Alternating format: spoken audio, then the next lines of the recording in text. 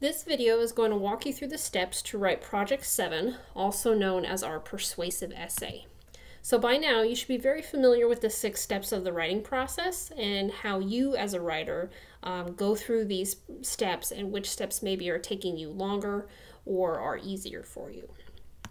Now, for our first step in the writing process, you need to look at the prompt for Project 7, which is basically to write a response to the editorial you analyzed in Forum 7B. And now you're going to take a stand that opposes the point of view presented in that editorial and defend your argument in a 5-paragraph essay. And you're going to use the persuasive strategies you learned this week in Chapter 17 in our textbook to write this essay. So the first thing you need to do, and that I recommend, is to go back and reread that article you wrote on for Forum B and see with some fresh eyes and with these 2 questions in mind, which are, why do I disagree with the author's main claim? And is there a specific maybe piece of evidence or line of reasoning in the author's argument that I disagree with or do not find persuasive? Now, when you're reading this article, I want to really emphasize this. Focus on the argument and not on the person, right? You never want to make personal attacks or appeals or be dismissive of your author because they hold views of a certain group of people. All right, so once you have reread this article, you then want to think about what are the reasons why you disagree with this author's main claim. And ideally, you should come up with 3, but you can even maybe work with 2 for this type of essay. So if you need some help thinking about how to rebuttal this author's argument, you can go to 17-3B in our textbook, and they give you some more points on how to do that. So go ahead, pause this video, and come back when you're finished going through these questions. Now that you've identified the main claim that you're going to focus on from your opposition's article, you need to start thinking about what you are going to say and focus on your essay. So remember in the rhetorical situation that we always want to focus on purpose and our readers. Consider your purpose for this essay. What do you hope to change? Do you want to change your reader's mind? Do you want to get them to agree with you? Do you want them to take a certain line of action? Consider what your ultimate goal is. And then with persuasive writing, more than in other types of writing, you really do have to consider who your readers are. All right, so that means knowing who you're writing for. Are they your peers? Are you writing for fellow citizens, maybe coworkers? Also consider what are their allegiances, their worries, or their dreams. Understanding that can be a powerful way to get them to change their mind or agree with you. Now, you should also picture your readers as being a little bit resistant. They're not automatically friendly. Don't picture them as being outright hostile towards you and antagonistic, but picture them as being skeptical. You're going to have to convince them. They're not just going to take your word for it. All right, so when you understand who your readers are, it makes it a lot easier to use the appeals that will match their values and needs and what they want to see from you. So if you need some more information or questions to answer about your readers, I recommend going to section 17-2C and 17-4B on pathos in your textbook. So go ahead, pause this video, and create a good mental picture in your mind of who your readers are. Now that you know who your readers are, you're going to sit down and start planning your essay. In persuasive writing, your main claim functions like a thesis sentence. So look back at the 3 reasons that you gave for disagreement. That would be back on this slide right here. And in one sentence, explain why you disagree with this author's main claim. So here's a template sentence that might work for you. I disagree with the claim stated by this author because of 1, 2, 3. And the 1, 2, 3 match the 1, 2, 3 right here. Now, once you've done that, go ahead and rephrase your claim into a thesis sentence by using the template in gold here, which is, while this author in this article makes a good point about blank, I disagree with his or her claim of blank because blank. Okay, now you can reword this thesis statement for your paper, but this is a template to give you an idea of how to organize your ideas. So go ahead, pause the video, and create your claim statement. Now that you have your claim statement, you're going to need to find your evidence to support your claim. And your evidence is what's going to get your readers to agree with you and be persuaded that your view on this issue is correct or the best option. All right, so look at the 3 reasons that you listed in your thesis statement or in your claim statement up here, 1, 2, 3. And it helps to maybe make a little chart, and then underneath each reason, list out what evidence you have. Now, evidence can be things like personal experience, it can be facts or statistics, it can really be anything. It can be research studies. If you need some help coming up with ideas or types of evidence, you can go to 17.6a in our textbook. Now, if you notice that you're lacking evidence for a certain reason, maybe I'm lacking evidence for reason 2, this means that you'll then have to go do some research to find evidence to support this reason. Or if in looking over the evidence you're thinking, man, this maybe isn't the strongest evidence available, I'm not very happy with it, I can encourage you to go and do some evidence, some research to find some better evidence. You may use the internet or the ORU library. The only caveat I have is that make sure your evidence is credible.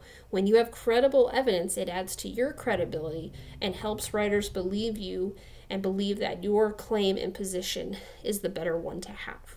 So go ahead, pause this video and go do your research, work out which evidence is going to go with which reason, and then come back for instructions on how to make an outline. Now that you've done your research and you have a basic idea of what you want to say in your paper, we're going to start the drafting process.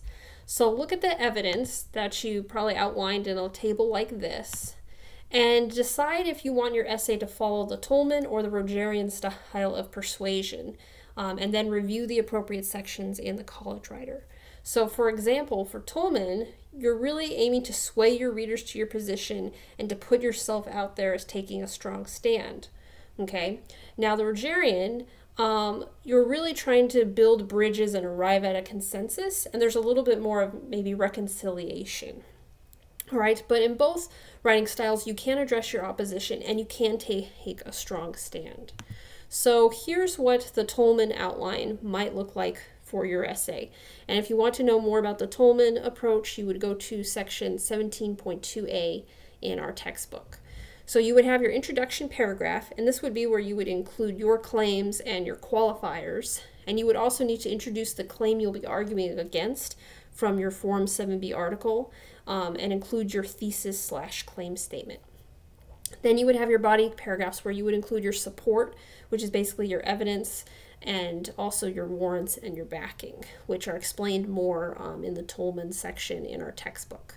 Then for your conclusion paragraph, you might want to include a bit of a rebuttal, or you can make the rebuttal your last body paragraph. But in the conclusion, you really need to make the takeaway value of your essay clear. What do you want your reader to do, think, or believe when they've finished reading your paper?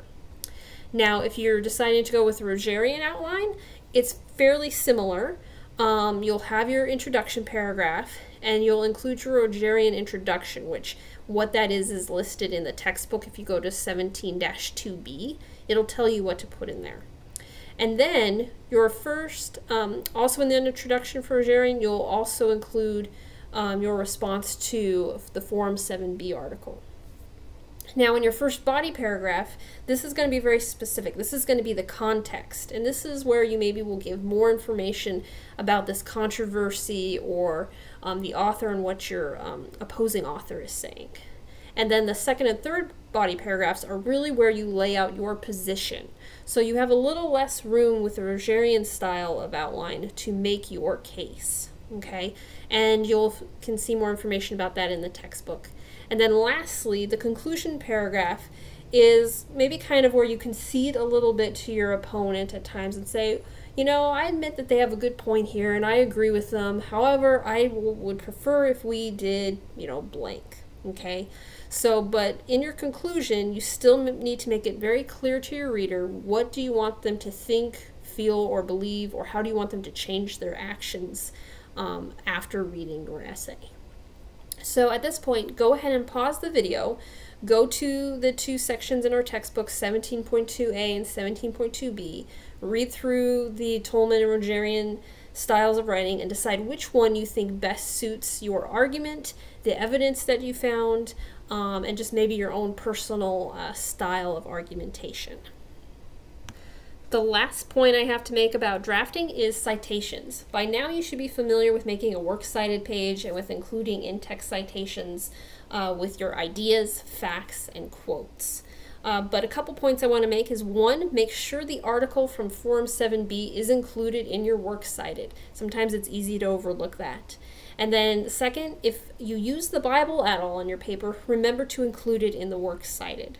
So if you've not already made your works cited citations or put in your in-text citations, make sure to pause this video and go do that.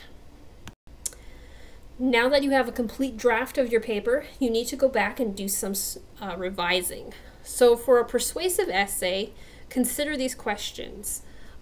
Is your claim and position on the topic clear? Is it clear which claim you're responding to from your opposition's article? So you kind of have to balance two things in this paper. Make sure your reader can clearly distinguish between your opposition's claim and the claim that you're rebutting and the claim that you're making. All right, then do you provide context for the claim in your opposition's article? So even if you went with the Toulmin style of writing, which doesn't focus as much on your opposition, you still need to provide a little bit of context for why your opposition believes what they believe and why they're making this claim. And that should usually be done in your introduction paragraph. Then, is your essay free of logical fallacies? We've learned how bad those can be and how much they can undermine your credibility.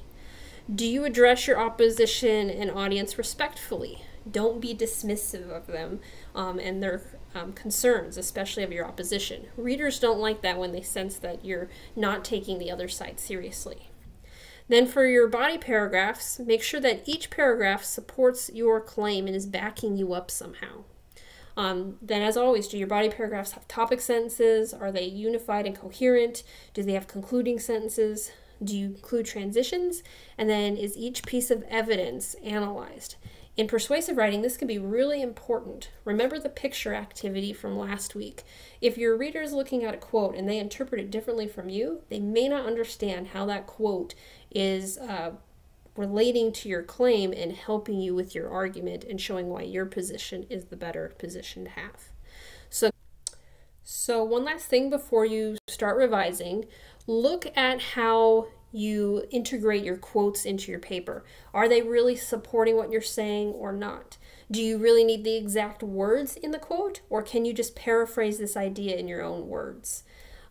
So there's some good information and criteria and kind of a checklist that you can see in our textbook on page 21-5A, and I recommend you review chapter 21 before you go through revising your paper. So go ahead, pause this video, consider how you're using your quotes, and keep in mind the questions that were covered on the other slide. For the fifth step of the writing process, editing and proofreading, you all know that you can use Grammarly and Smart Thinking, and by now you should be familiar with what to look for. You know to look for quotation marks around your quotes, make sure you have your citations and a works cited page, and you know to check for capitalization and comma errors and comma splices and run-ons. This week I want to add in something about tone and being respectful to your opposition. So, one, make sure when you represent the views and beliefs of your opposition that you're doing so fairly and accurately in words and in terms that they would agree to. And second, remain respectful or professional to your opposition even though you disagree with them. When you treat your opposition with respect, it builds your credibility and makes your reader more likely to agree with you. So here are some templates to help you figure out how to frame your opposition to your opponent in polite terms, and you can also view the resources on our course page and go to sections 17.3a, 17.4a, and 17.4c to help you with this. Now, one last thing I want to say is that you have an extra day at the end of this unit to turn in assignments. So our course will actually end on Monday night at midnight instead of on Sunday. So week 7 is an 8-day unit. So this gives you an extra day to work on this paper and turn it in. And okay, that's all I have to say. Best of luck writing.